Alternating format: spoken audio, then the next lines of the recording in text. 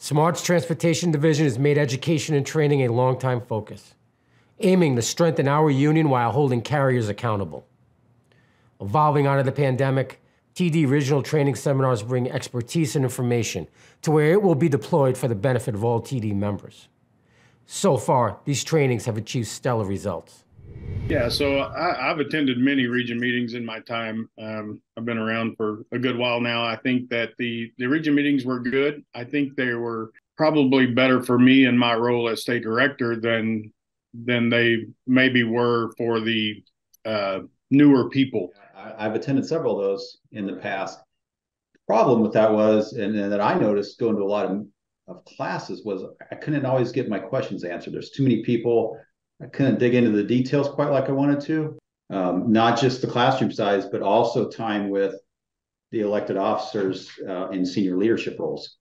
So that's something they didn't have before, just the sheer volume of people. You could never get one-on-one time. And the RTS was a little bit better, a little more hands-on, a little more one-on-one, and it could be kind of tailored to fit the local people better. And these formats allowed them to get that one-on-one time, work through their issues, voice their concerns, kind of tunes them up and gets them ready to go again. So yeah, they're very satisfied. Also from that, we got a Smart TD president who really promotes unity and everyone working together. President Ferguson's really pushed that down, and we've all taken it hard. As Cameron said, we work together on our levels more than we ever have in the past. And these RTSs, I've noticed the local chairman, the S&Ts, the LRs that come out of those relationships that form. I see guys working together in locals and different seniority districts that never talked before. Our officers, I can tell they're putting some really deep thought and planning into every move, and their strategies are well thought out. And we've had several of their investigations that immediately dropped upon review of an officer for the UP.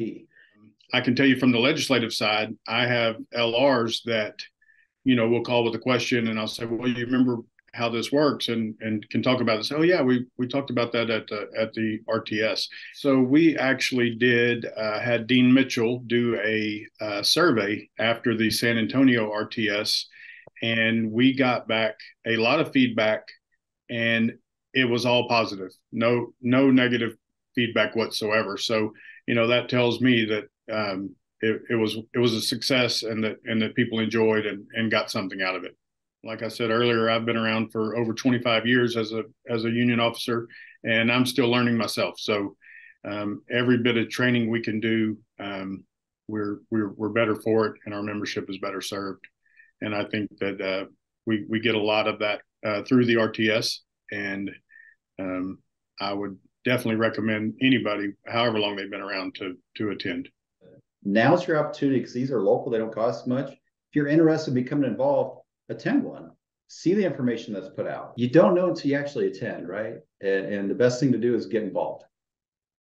TD officers at the local, state, and general chairperson levels who want to attend one of these events can visit register.smart-union.org and follow the Transportation Division meeting link to book a spot.